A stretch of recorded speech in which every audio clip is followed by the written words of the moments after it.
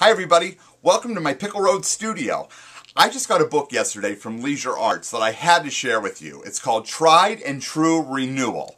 I thought it was a terrific book, and so I went through it and I took pictures of all the quilts for you to see, and I want to share them with you. Now this is a book that takes classic quilt designs and then they make them with updated fabric. Honestly, when I go around the country and I go seeing, one quilt show after another, or I see, people are showing their quilts at their quilt meetings, their show and tells, I have to tell you, no matter how hard we try to do something different, unique, and wonderful, for me, believe it or not, it's the traditional quilts that always steal the show. So let me show you some of these quilts from the Tried and True Renewal, and I hope you like them as much as I do. Now take a look at this one. This is called the Broken Dishes quilt. Now, what I love about this is that it's a really simple block, and it really is a pretty quilt. And these are made with small scale prints, but what I also like about it is that it is really just a scrappy quilt that anybody could do. Now, table topper. Gotta tell you, I'm not fond of table toppers. I think they're a waste of time. If I'm going to sit at my sewing machine, I want a quilt. I know a lot of you like them. This isn't my favorite in the book, but it's my only non-favorite in the book. So, take that with a grain of salt.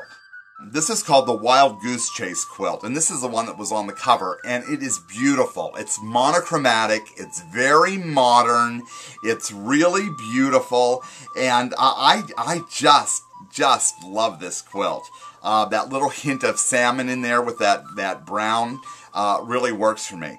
Now, who doesn't love the Lone Star Log Cabin quilt? I mean, it's like two classic blocks. The Lone Star and the Log Cabin. Now, any idiot can make a log cabin, and the Lone Star is a little more difficult, but I think that it goes pretty easily. It's a very classic quilt block, so you should probably learn how to do it.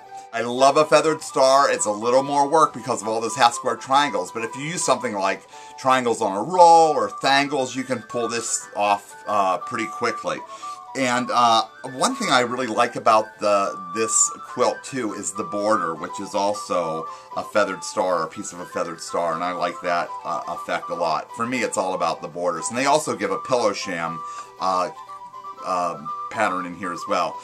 Now the Lemoyne Star quilt, very pretty. You could do that out of anybody's basics line. Mark Lipinski's Home for Northcott Elements would look perfect in this. As a matter of fact, all Mark Lipinski's fabrics would look great for all of these quilts, but I want you to consider Elements for this particular one because of the rainbow and the selection that we have.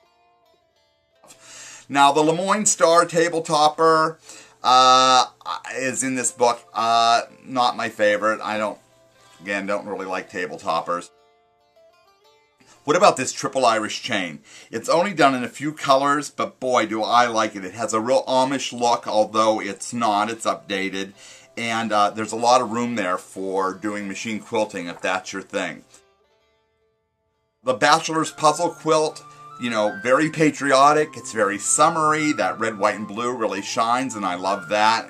The Trip Around the World quilt. First of all, I love pastels. This is another one that's done with solids and with prints. And this would be great. The solids, Mark Lipinski's Home for Northcott Elements, and then mix them with your scraps of similar colors, and you have yourself a really great quilt. Pineapple quilt, elegant. I love the way they use the jewel tones. This particular quilt in this book is scrappy, but I love the way they use the jewel tones in this. Now my next one is a favorite. It's the Sawtooth quilt, and what I like about it is they use just a cream and a white, or an off-white and a cream, to make this Sawtooth, and there's nothing more classy. It's just beautiful. It really speaks to me. It's light and airy, and it also has a lot of space for you to do your quilting. Now the Square Dance quilt, not really my favorite. I probably wouldn't have chosen these colors for it, but it's a very nice quilt as well, and it's a great way to use up your stash. The Burgoyne Surrounded quilt, which is this red and white quilt, is beautiful. I love red and white. I love two-color quilts anyway. This would look great. Blue and white, red and white, yellow and white, orange and white, pink and white. It's a great classic design, and it's not a hard quilt to do, and I think you should do it. Now this book, this Tried and True Renewed, is only $21.95, which is a real bargain for the amount of quilts you get in here. Again, it's classic. You can make all these quilts very easily. They're not difficult, and I think you should do it. Now I'm going to say goodbye, but before I go, I want you to go to your newsstand and I want you to go pick up a copy of my new magazine, Mark Lipinski's Christmas 365. It's loaded with projects and recipes and collections and antiques and travel and anything having to do with Christmas. So pick it up. It's worth your trip. And if you can't find it in your local stores, your Barnes & Noble, Borders, whatever, email me at pickleroadstudio@AOL.com and I'll find out where it is. Or you can email me at christmas365@me.com and I'll get back to you as to where you can pick it up. And also, just go to the manager of the store or the magazine people and tell them you want to order it. That's it, Cupcakes. Talk with you soon for our next review.